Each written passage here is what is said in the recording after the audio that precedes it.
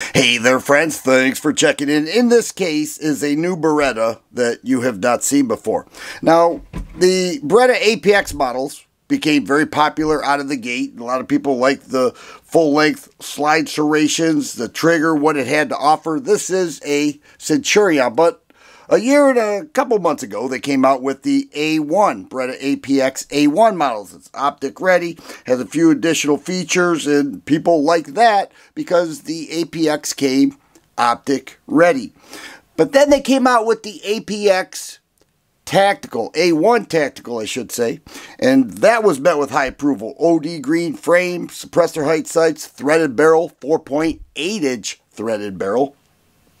And that offers higher capacity and a very nice handgun. People were eating those up. They said this gun is phenomenal. But what if you took this handgun right here and then you mated it with the APX A1 Tactical model? What would you have? And that explains the new release from Beretta. So new, it's not even on their website yet. This is the first review that you have seen of this new handgun. And here it is. It is the Beretta APX A1 Compact Tactical. And you can see right here it comes with 2 additional palm swells and a combination of 3 15-round magazine in this hard case. But let's check this out. The Beretta APX A1 Compact Tactical does not have the 3.7-inch barrel that we see here. It is threaded. It's a 4.25-inch barrel, and it is optic ready. We'll also notice that it has suppressor height sights. Both the rear and the front, both are serrated black. And if you look at that front sight, look at the way that just kind of bevels in. These are high sights. Should be real easy to co-witness with a red dot or a green dot. A lot of people go with green dot. I like green dots actually. But it's a very nice looking handgun. I have spoken very highly of this. But to make it optic ready with the threaded barrel, put an OD green frame on there. It still has the ambidextrous slide stop. Very nice trigger and 15-round magazines with additional palm swells as I showed. Very sharp looking handgun. They also made the slide a little shine to it. Alright, and some deep cut serrations, both rear and front serrations.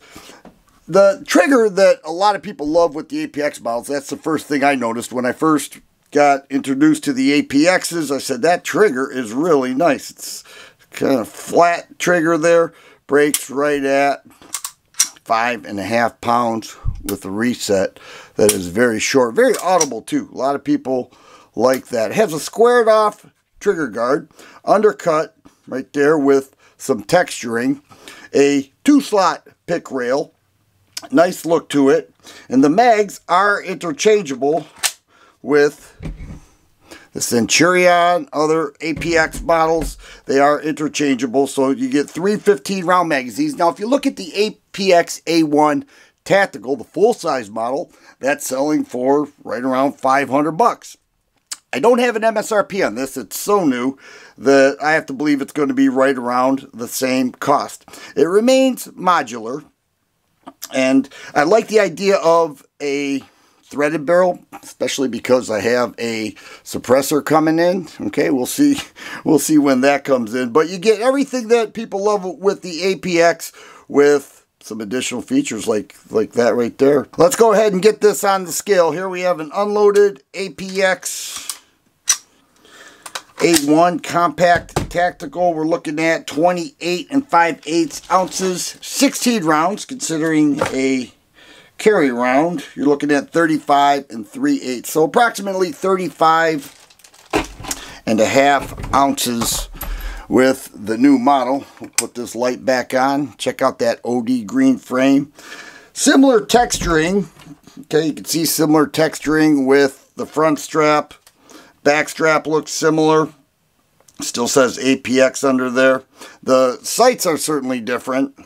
And the slide serrations are different as well as the slide finish.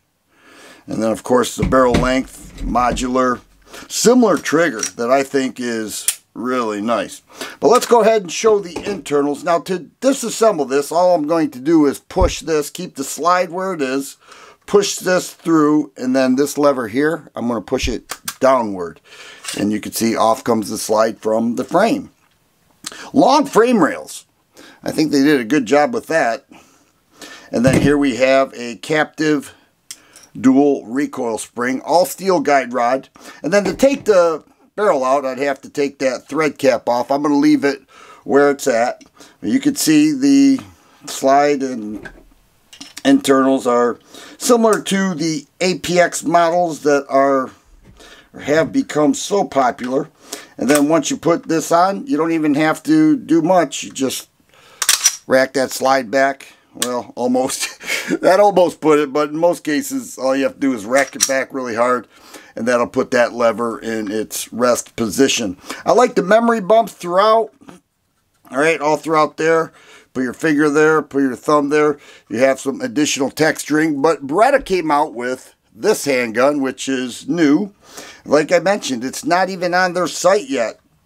And this is the first review. I'm going to put an optic on here, sight this thing in, and take it to the range and see how it performs. I have raved about this.